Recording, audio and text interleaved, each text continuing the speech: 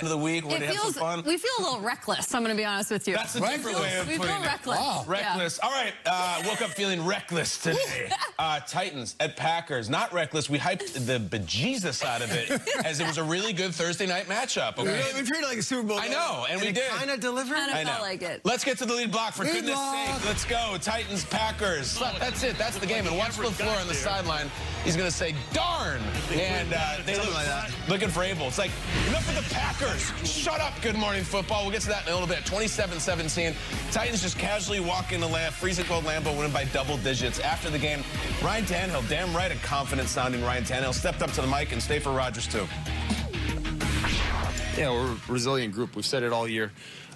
We faced a lot of adversity, and this week was no different. Coming on a short week, banged up, had some guys out, and came out. You know, we set our intentions on Monday. Came into the building after a hard-fought game on Sunday.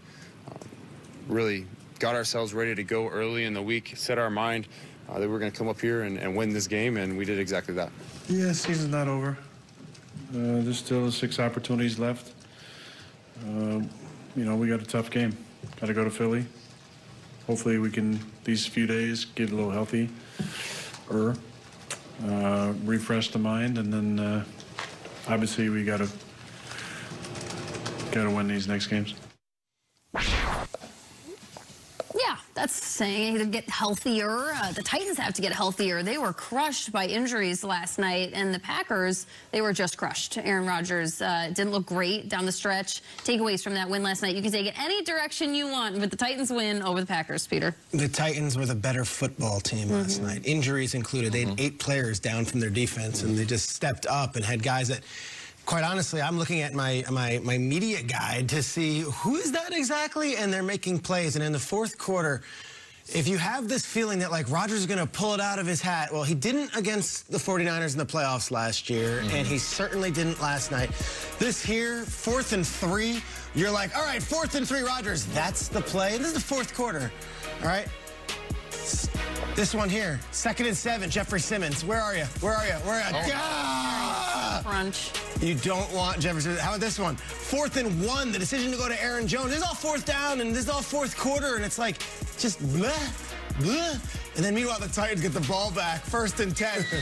The dagger, I love it. This is like the ultimate move. This was at the end of the game. They get the ball. Everyone's expecting a knee, and Jair Alexander just lets his guard down because no way they're going to throw on us. And Treylon Burks catches the big one.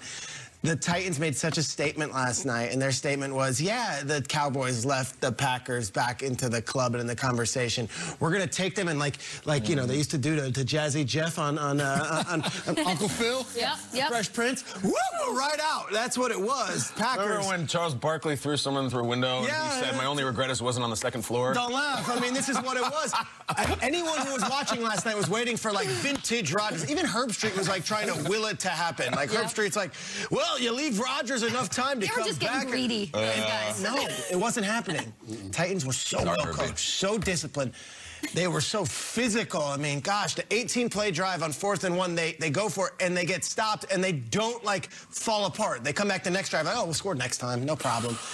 Titans were a far better team than the Packers last night, and I'm not sure we're going to be talking Packers much more this season. That's a big hole to dig out of. Yeah, definitely. And Titans fans, we hear you. All day yesterday, it's like every topic is the Green Bay Packers this, Aaron Rodgers that. The Tennessee Titans showed up, and they showed out last night. Like you said, they never trailed in that game. Derrick Henry was the king, throwing the touchdown pass, running for a touchdown. But my goodness, Ryan Tannehill deserves credit. We knew going into the game it was going to be a heavy dose of running the ball for the Tennessee Titans. Tannehill, only 5 incompletions the entire game. We only had the 1 interception. It was a blemish, a really good play by Rasul Douglas getting back there in zone coverage.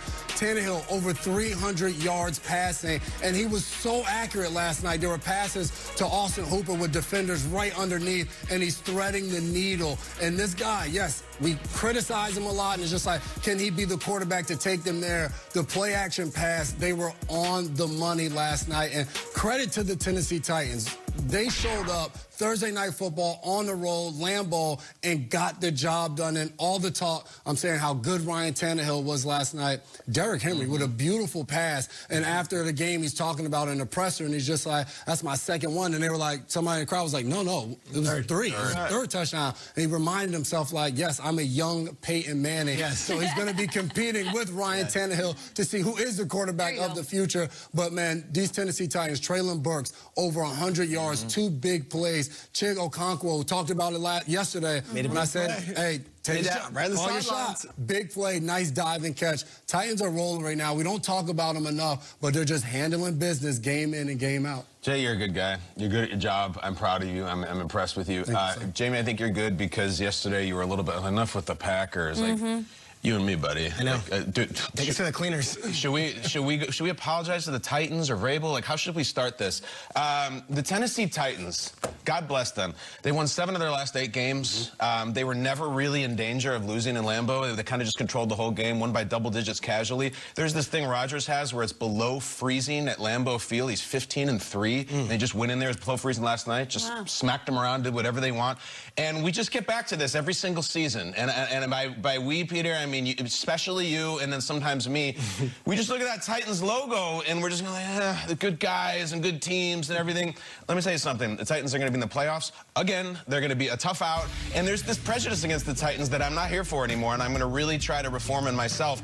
If that was a different AFC team beating the Packers, if it was the Chiefs, if it was the Bills, it was the Bengals, it was the Ravens, it would all be about, oh my gosh, this is incredible. Let's celebrate them. They're going to go to the Super Bowl this year. Instead, just all the focus is on the Packers and Rodgers this and Rodgers that.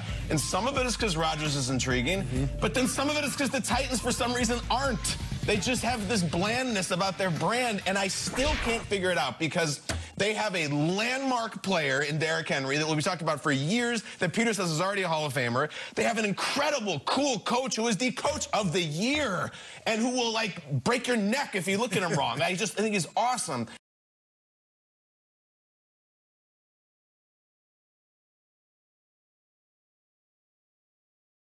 The latest in a long line of them. And Tennessee Titans, congrats. We'll see you in the playoffs. Yeah, how about Mike Vrabel? Let's give him a spot. It's amazing. Walks out of Lambeau last night wearing Kyle's T-shirt practically. Like, the man doesn't care that it's below freezing. Called a fantastic game. Was prepared more than anybody else for this game. Credited his guys coming in on a Monday on a short week, saying they were ahead of me before I was prepared for this game. He just on and on and on, just piling on the love for these guys. He circles back to Treylon Burks, going over 100 receiving yards. He doesn't hear a single thing. He takes that headset and he puts it over both ears. And it's like, I don't care if people want to call us a snooze fest, a bore, a team that people don't want to watch. He's a thrill. This is an absolute thrill ride watching the Titans. And there is nothing less boring than a handshake with your star player. Because did you guys see this? And I was in the highlight. It was fantastic. I mean, there is nothing more cool than this right now between Vrabel and Derrick Henry. Seriously, I want to learn it. And frankly, I kind of want to do it during the 9E. So if somebody could just pop up at the end of the show, and we'll practice a secret handshake, because this is like parent the other coach wants style. in. I know. He's like, don't interrupt this.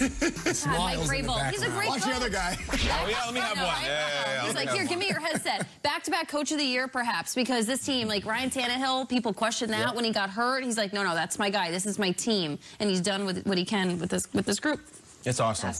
And, you know, we were in the highlight, and then we go to the Ryan Tannehill sound, and, like, the energy comes down. Ryan Tannehill is never going to be Joe Namath, guys. Who cares? We've been waiting for that. He's a good player, and he gets him in the playoffs every year. So, Peter, you want to jump in on the Titans? No, they're great. We got to get to rap sheet, but say your piece. Last night was awesome. Like, they went into Lambeau and they beat the snot out of the Packers. You said at no point, I felt like Rodgers had some, and every time he had an opportunity, they were like stopped him and shut him down. And then that last play, I think there's a statement there, because they're such a powerful run defense. They just beat you up with Henry.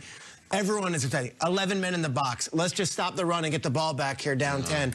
Play action, deep shot. Burks beats Jair Alexander, the highest paid corner in the entire league. And this is my rookie, and it's like, no, we can do more than just that. There was a statement last night made. I felt it. It's fantastic. All right. There were a ton of injuries, though, that we're going to get to for the Titans, but Ian Rappaport has other